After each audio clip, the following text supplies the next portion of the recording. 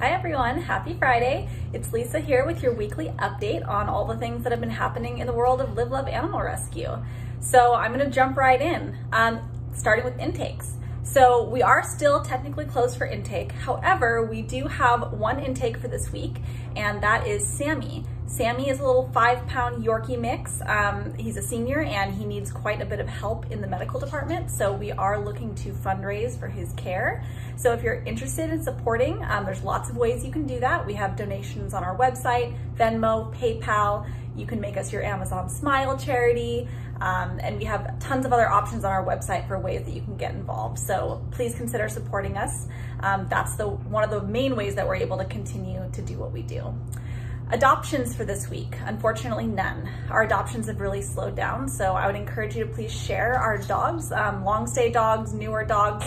They all need homes, and so please take a look at our website for all of our available dogs. And if you know somebody who's in the market, please share. We do a lot to support our adopters in terms of behavioral support, training, things like that. So hopefully we can find a good match for all these dogs that have been here for a little while.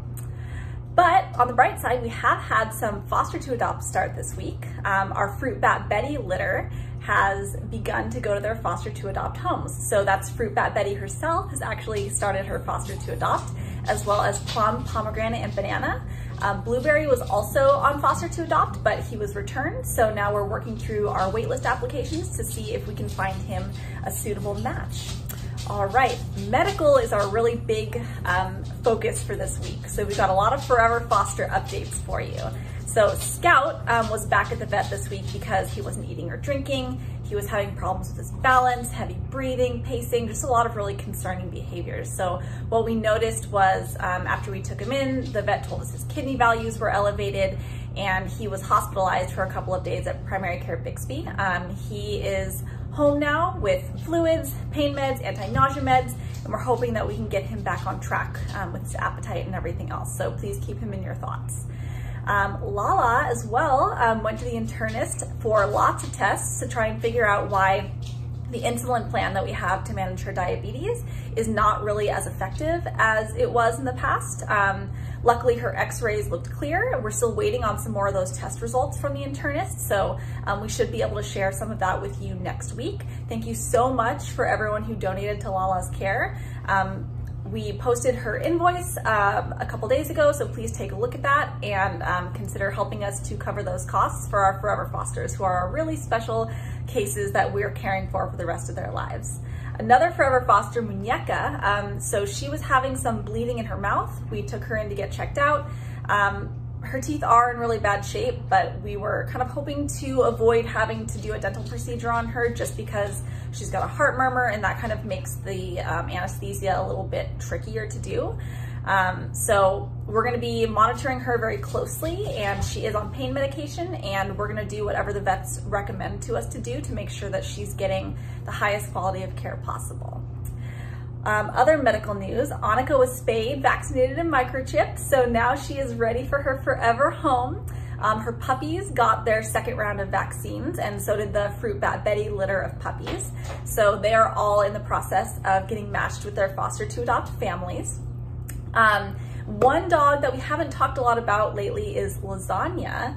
Now Lasagna we've had on rabies quarantine because he was bitten by a coyote about 6 months ago, and the public health department requires a 6-month quarantine period for dogs that are bitten by a coyote. So Downey Animal Care partnered with us, and they allowed us to place him in a foster home to ride out the rest of his quarantine time. It's finally up, and I'm sure he's going to be really excited to find his forever family. So if you're interested, we're gonna be listing him for adoption very soon. More Forever Foster news. Forever Foster Faith went in for her annual vaccines and anal gland expression, and Judah and Bailey also had anal gland expressions as well. So fun times. All right, that was a lot of medical. So training, just to remind you, our buddy Wilson is in training. He's here with me, and doing fantastic. We're just about finished up with his 2-week stint here. And just to give you kind of a sense for what we're looking for Wilson's forever home, he can interact with other dogs nicely, so he could have other dogs in the home. Kids are probably okay. We just need to make sure that the adults in the situation are ready to provide the exercise, structure, and boundaries that he needs. Because sometimes he can be a little bit pushy and see if he can get away with things, kind of like your typical teenager might. But he is really responsive once you set the rules and boundaries for him. So I'm excited to see Wilson get a forever family, and I would be happy to provide lots of information as well as training support for his forever family. So please reach out if you think that might be you. All right, so those are the highlights for this week. This is a little bit of a shorter video, but just to remind you, you are a rescuer too. Thank you so much for your support, and reach out if there's any way that you would like to get involved. We always need virtual volunteers. We love to have donations so that we can continue to provide the highest quality of care medically and behaviorally for all the dogs that we have in rescue, as well as covering all their basic needs. We are still looking for fosters for large breed dogs with some behavioral challenges.